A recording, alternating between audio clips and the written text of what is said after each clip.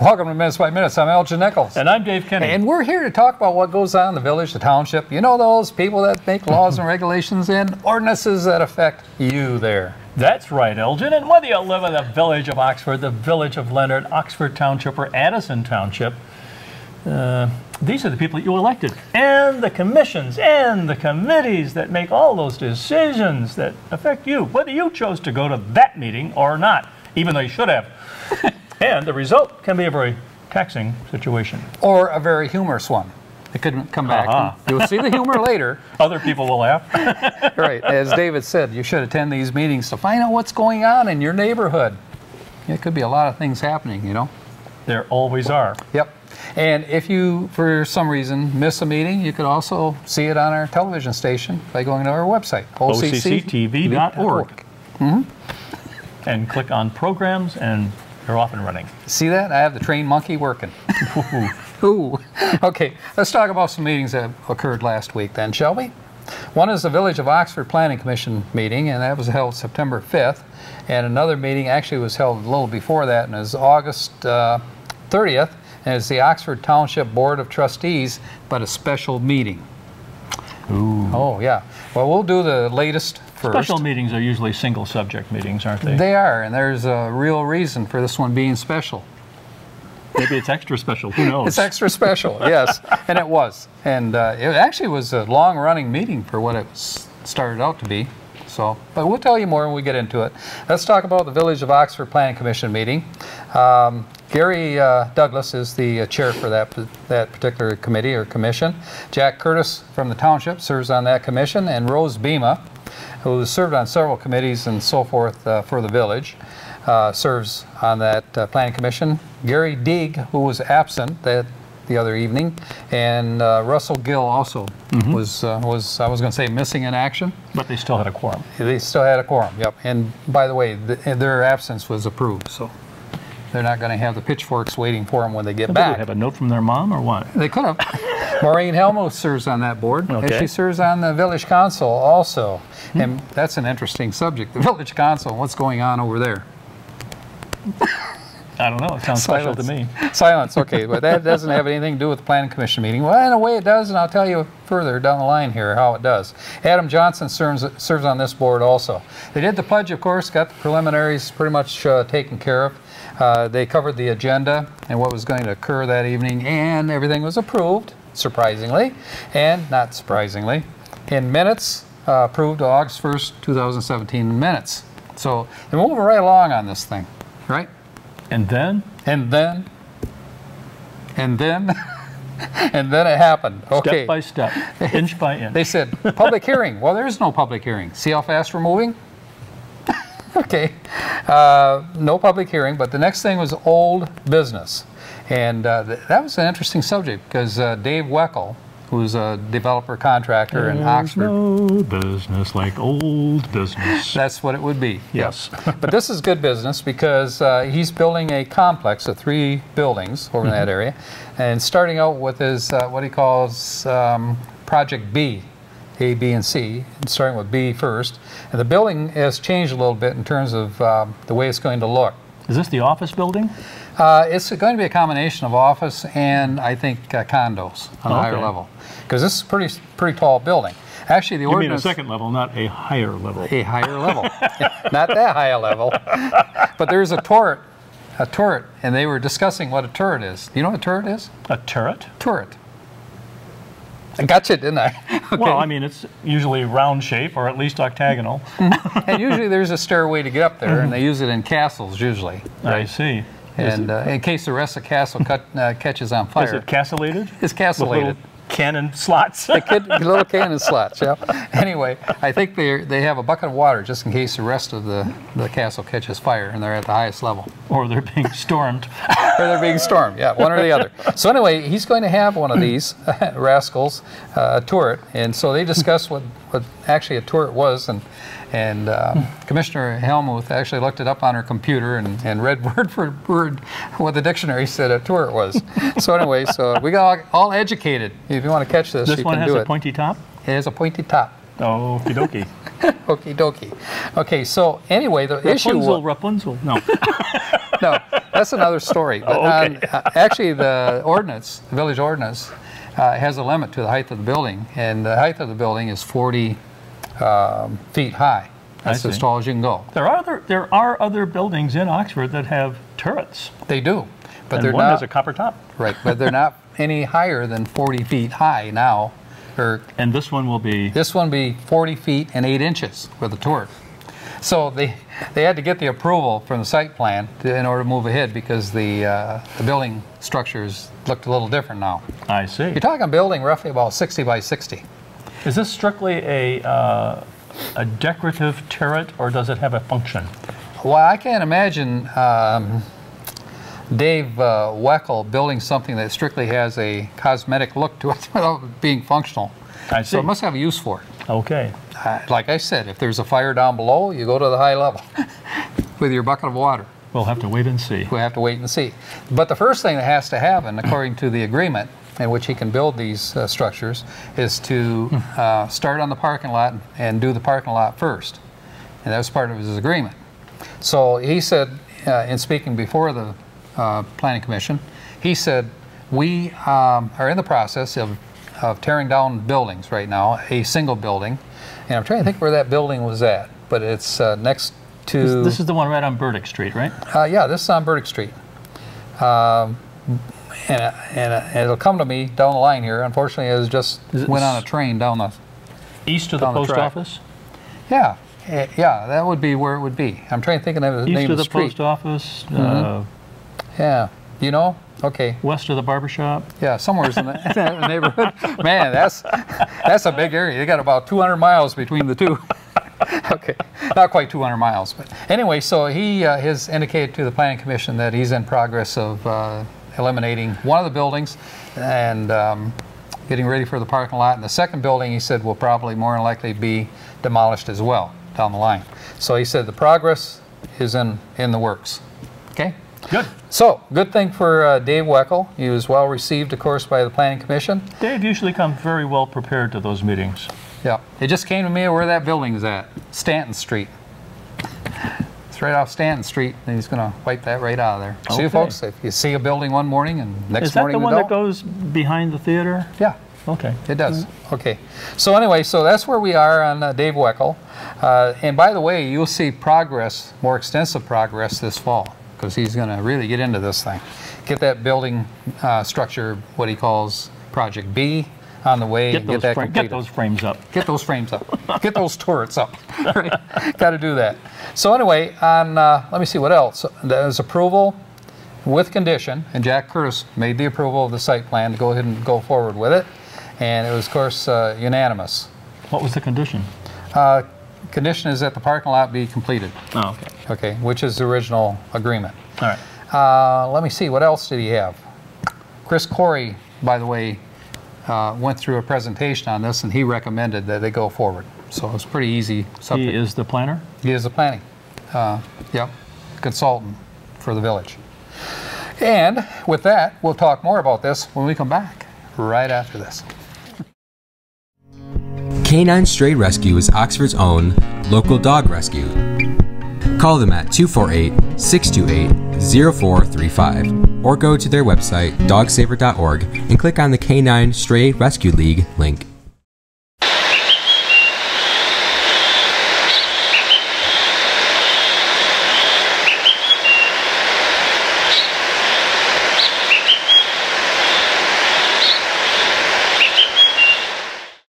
Welcome back to Minutes by Minutes. I'm Elgin Nichols. And I'm Dave Kenny.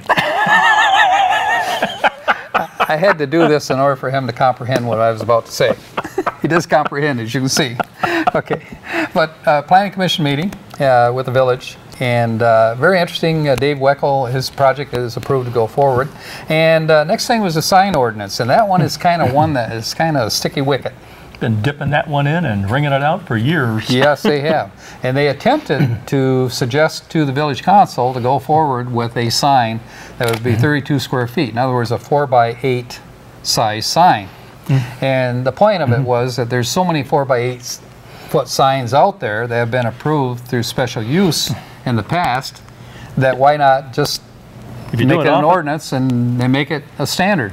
right. You know? If you do it often enough, it becomes the truth. Well, that was the Planning Commission's idea to do this and send it to the Village Council. good. The Village Council nicked it. They said no. Said if we change it now to 32 square feet, they're going to want to have 42 square feet next time. And if So let's keep violating the ordinance. yeah, right. So anyway, the Planning Commission said they're tired of giving these special Well, Permits do people for have this. to pay to come and request this? not the initial meeting, but once they get into it and they have to provide a plan for it once it's approved So it's for the costing planning. Well, it's time and money, and well, yeah. maybe unnecessarily. Yeah, and if you got people that are inspecting the property and that kind of thing, you know, in advance, it's costing the village in terms of, you know, inspectors and so forth. So there's some expense involved. And of course, they have to apply for, you know, the permit in the first place in the office, so you're taking up office time as well. So there's expense involved, yes, there is. Oh, well. Okay, but anyway, so actually, the president or the chairperson, Gary Douglas, was very upset over this. He said that precedent has already been established. So what's going to happen? He said, now it's been kicked back to us, not approved. How are we going to explain to people? Well, the guy down the street and the 5 or 6 people down the street all have, you know, 32 square foot, and we have to tell him that he can't have it. You know, so that's an issue. And he said that it actually has been set as a precedent. And Maureen Helmuth says, whoa, whoa, wait a minute. That's not really a precedent because the Planning Commission can establish whatever they need based on the criteria of what they have before them. So there we have it. But anyway, he was very upset. And I think, So, circle on back. yeah, and I can see his frustration in this too, because even when I was on the council, I think that was a subject that, you know, needed to be changed too, because I could see 32 square feet as being the standard. When I was in business, 4x8 sign was pretty standard. What do they do in other towns? Do they ever do best practices here? Well, other towns pretty much set the standard like they do here in the village for whatever. Yeah, but Now up in the Bay City area, 32 square feet is pretty standard. 4x8 sheet is usually what you work with. yeah. And if it's a lighted sign, 4x8 is pretty standard. Although you can go with a 5x whatever as well. So there's different criteria requirements in terms of ordinances for different villages and for different cities. So And so it goes. yep. And of course, this is a rather unique town in the fact that you want to keep the old age look to it. So you don't want flashing on and off lights, you know, as you go through town, that kind of thing. Cars. Take the blinkers off the cars. By the way, that's one of my pet peeves. People don't use blinkers. I think that the automobile companies could save a ton of money if they just take the blinker off and cut the cost of the car. When I drove that Corvair in the Lone Ranger Parade, I had to ask someone, what was the hand signal you used? Yeah, it was. The thing didn't have any. You used to do that when you were a kid, probably. Oh, yeah. Yeah. Oh, but yeah. so soon you forget. Yeah. Okay. Anyway, it did work out, though. Nobody ran over us. So. No. So watch out for learned those quickly. blinkers. Yeah, especially sign blinkers. So they don't want sign blinkers downtown, so you won't see those. But there are some LED signs out there. The bank has one. I think a couple of credit union has one. But they're actually special permit uses for those signs, and they have to be approved by the Planning Commission, and they were. So do they have a standard for electronic signs? Yep. As far as the color and so forth that can be used. And the rapidity And with which changeable it changes, copy. yeah. Changeable copy is within certain period of increments, so it doesn't confuse the traffic when they go by. So Or blind them. or blind them, or even the neighbors, too bright. Okay, and that's a concern too. But I think as you know, technology moves along, I think it's only another subject that they're going to have to be readdressed down the line. Again, I don't think it's going to go away. But anyway, even though the chairperson, Gary Douglas, was very upset with this, he said, you know, he'll go along with whatever, you know, village council instructs him to do, or them to do. I think that's summarized by Harumph. Yeah. Yeah, well, Chris Corey then talked about setbacks too, and he said that, you know, setback is normally 20 feet within town, 3 feet from the sidewalk, 3 feet from the building. So Are if you you have an talking upright setbacks for sign buildings or setbacks for for the a sign, Okay, yeah. okay. Sign's 4 feet high roughly in height, You know, so depending on the size of the sign determines plus, you know, a distance required. So they said, he said go ahead and move that to do an amendment to it. And so he advised that. They did go forward with the amendment. So that was taken care of. New business, guess what? What? Nothing's new. Okay, didn't go new. Public comment, Sue Bassardit, she wanted to introduce Glenn Pape, who is the new DDA director. So Okay. Mr. Pape stood up to the microphone and answered a few questions, you know, from the planning commissioners, and he was, you know, quite cordial. One slot filled, one to go. One slot. Oh, two to go. Two to go. Yeah, the village doesn't have well, they got a temporary clerk that's filling in, Right. Sue Nasser, but there's no one. Who was the permanent clerk? Well, there's a revolving door. Well, just when she's out, they Yeah. put her back in. Right. And of course, Mr. Teach is the village manager. Evan. Not Kevin. Evan. Right. Okay, right. Evan Teach, and they asked him how long he was going to be in that position. He said, well, as long as they haven't hired somebody, you know, for the position for village manager, and even after they hire him or her, then he will stay on to make sure that individual's trained. To transition. And he said that they're interviewing right now. He works so. for a company that supplies these services, right? He does do that. Okay. Yep. I believe that company's out of Rochester, but Okay. that could be just a rumor that he's trying to spread. Okay. Chris Corey, the consultant. Let me see. What did he say he wanted to do? Downtown signs. We covered that. Oh, he said there's one in the future that's coming up, and that is Oxford Bank wants to review a downtown sign. They've already Yeah, they got already a have sign, one right? there, but apparently he wants to change it, or I don't know all the specifics, but you folks watch the meetings here for Planning Commission, you'll learn more as we sounds move like along. sign envy is taking place here. It could be. Your sign's bigger than mine. Your sign's brighter than mine. Watch this. Yeah, watch what we're going to do. We're a three-dimensional sign. Whatever they're going to do. Okay, so anyway, signs will continue to be a subject. In other words, it's a sign of things to come. Oh. Okay. So anyway, denied. Jack Curtis wanted to make sure that people were aware of the Beehive Homes, which is the senior home development that was going to go in, has been declined by the township. Will not be going into that location. And also the Waterstone project to change zoning from C1 to RM has also been denied. That was part and parcel of that. Yes. And so it's pointed out, though, by Chris Corey that Beehive Homes is still interested in property, but in the village. There might be a location that's going to work for them in the village. So with that, Evan Teach, he was introduced to the Planning Commission. He made a few statements, and he will be involved in the DDA, I guess, attending the special task force meeting that's coming up. And with that, we'll be back right after this.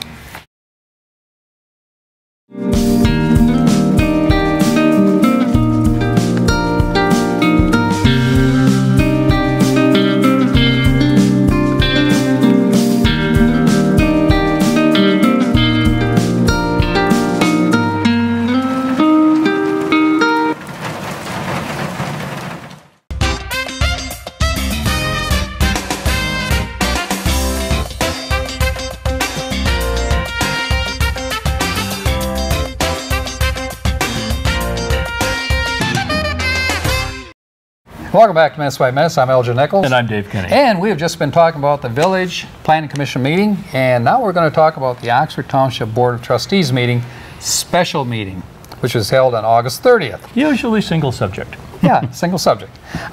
Bill Dunn, of course, is the chair and the supervisor of the township. Joe Ferrari, who is the treasurer, and Curtis Wright, who is the clerk.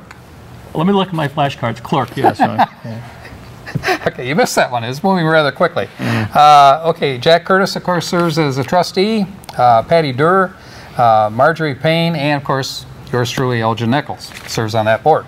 Oh, he's got a glow about him. Yeah. Oh, you folks put me there. So anyway, hopefully I do the right thing. If not, you tell me I'm not. Okay, they went to the pledge, did all the preliminaries, got them out of the way. Minutes were approved for August 9th. And then they asked for any public comment. No public comment. Nobody wanted to speak up at that point, but there's plenty of people who speak later. They went to a special public hearing. Once they've been poked. Yeah, once they've been poked, stabbed with a prod, whatever. Didn't take a prod in order to make them do this, but Elkview Special Assessment District is what came up. Remember, we talked about that before. Yeah, it's sort of a deep subject. Oh, kind of a swampy thing. Yes. There's water. Can you say, I'm trading water? Kind of like in Houston. Almost. Harvey, not quite we've got that bad, Elkview. but- Yeah, right. This litigation between the residents and the township has been going on for Ever. 17 years. You believe that? 17 Yep. years. And there were points when they thought it was going to be settled as far as the drainage and so forth, and who's I responsible. thought Oxford Township was going to step in and make corrections. Well, they stepped in, all right, and they tried to make corrections, but the residency at that time didn't want to listen or approve what the township was recommending. So they ended up in litigation as an impasse. Now, given the history of this particular subdivision, it actually was under the control of several Developers. That's the word I'm looking for. Thank you. Thank you. And so as things turned along, as each developer left, they negated full responsibility of what the water issues were. They did a Pontius Pilate. Yep. So then, of course, the residents turned to the township. He said, well, you know, you should never have approved this. And a whole lot of things went on, what Bill would call crap. That went on. So anyway, 17 years worth of it, of shoveling. And finally, they reached the point where the courts set an agreement between the residents and the township. And anyway, when asked to speak at this point, a fellow named Lauren Allen, who has been very active in this thing for the last 17 years, has spent his own money, and you know, others too. They put together a committee to battle this thing.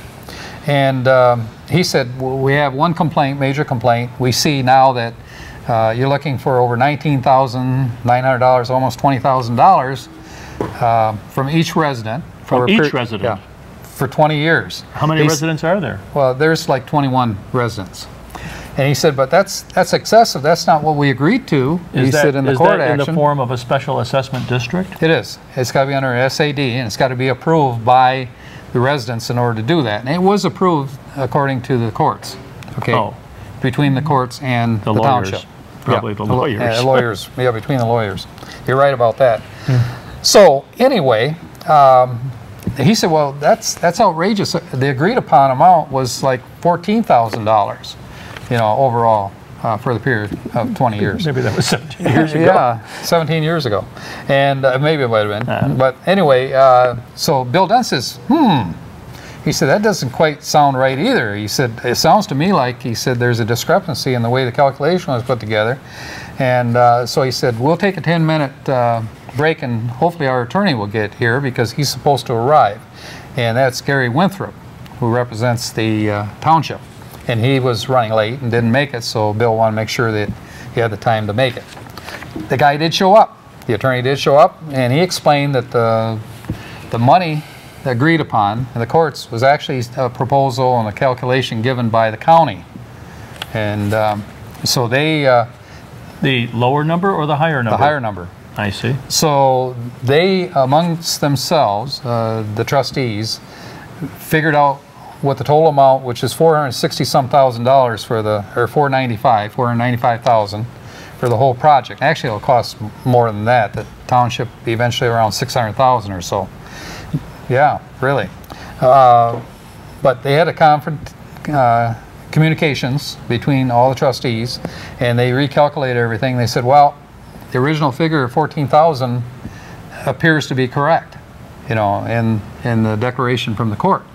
So they figured it out, and they said every person, every resident would pay $700 per year on their taxes towards this for 20 years. Okay?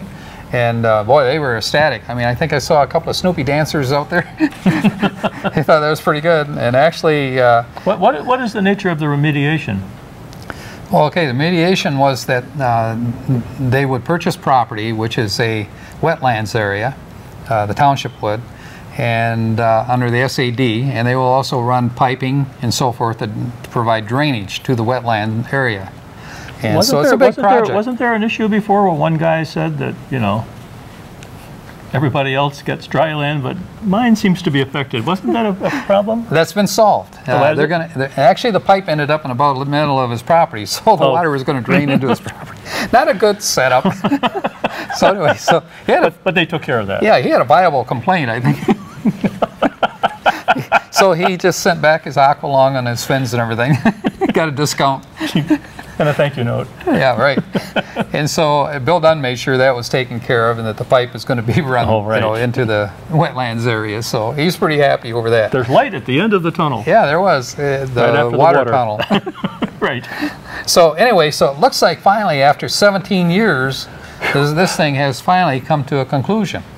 And all the documents are signed by both sides. But now we had a question that came up, and how is it going to be handled in terms of the tax rolls, you know? And the attorney, Mr. Winthrop, he said, well, what you should do is keep the schedule you have, the 19,000 whatever, and provide a credit, you know, to the tax bill showing the amount that you do. Well, according to 19,000? I thought it was 14,000. No, it was 19,000 according to, and that's the way it was set up for the county, and that's the way it looks right now. Oh. But it would be 14,000 is what it's going to come down to. Well, our treasurer, who's a pretty sharp guy, he said, well, it would cost us more money to begin with. He said if we were to do that because it'd have to be approved every year to get this authorized. You're talking attorney's fees and other things that are going to come into play. He felt that the best route to go is just immediately decide to go with $700 on the bill and show it for what it is. And 3 of the people on the board disagreed and 4 agreed with the treasurer that they should go forward with that approach to it. And At so some Joe point in time, Ferrari, does that run them into trouble with the county? well, according to the attorney, you could have a problem in terms of the court order and the SAD against consent judgment. Could pose a problem. And Joe Ferrari says, well, who's going to complain with a reduction? He said we've cut the cost out. Well, they could reduce the taxes on the properties themselves, period, the regular taxes. Well, they could do that, but it's not going to happen under this proposal. Okay. Joe Ferrari, I guess I have confidence in him that he's pretty sharp when it comes to finances, and he's the one that's going to have to handle this thing when it comes down to it. And so, you know, you have a choice here. Attorney, I guess if I need an attorney, I'd get an attorney. But if I was going to go for somebody who has a financial background, I'd definitely go with Joe Ferrari, and that's what everybody did, and they voted to go with Joe's route. Good. So, anyway, one more thing I want to mention. Problem solved? Problem solved. It's done. Complete. 17 years, folks. You can do a Snoopy dance now because it's your money. Okay. Now, Dipping it in and wringing it out for 17 years. That's a clean cloth it now. is. One thing I wanted to mention is the Century 21 has a program going for the Help for Houston, and they got a drop-off location at Oxford at 850 Lapeer Road, and one in Lapeer at 421 South Main Street, and one in Novi at 420 020A Grand River Road. Now their phone number is 248-628-4818, and what are they looking for? Well, they're looking for non-perishable foods that include low sugar and low sodium, and bottled water in shrink wrap, thank you, paper plates and bowls, dry pet food, toiletries, diapers, plastic cutlery. They all need that stuff down there. Well, that's what's going on in Houston. You help those folks out, okay? Now You what's betcha. going on here? A lot. On 9/18 at 6 o'clock, the Addison Township Board is meeting, and also at 6 o'clock, the Village of Oxford DDA, Downtown Development Authority. I would be on that one. 9/19, we got a pack of meetings. At 7 o'clock, the Addison Township Fire Board, same time. At 7 o'clock, the Addison Township Library Board, and I could read my writing. Shorthand. 7 o'clock, the Village of Oxford Planning Commission, again. And at 6:30, Oxford Board of Education meeting at the board offices in downtown Oxford. And on 9/20, at 3 o'clock, the Pollyant Trail Management Council meeting in the Village of Oxford offices. And on 9/21 at 7 o'clock, the Village of Leonard Council is meeting. And at 4:30 earlier that day, the NOTA, North Oakland Transportation Authority, will be meeting at the NOTA board offices in Lake Orion. Lots going on, but if you should miss this meeting or lots of other meetings, then you can catch us on octv.org. And click on Programs. Got it. Okay. So don't forget. Jeez. This is Minutes by Minutes. I'm Elgin Nichols. Dave Kenny. Catch you next time right here.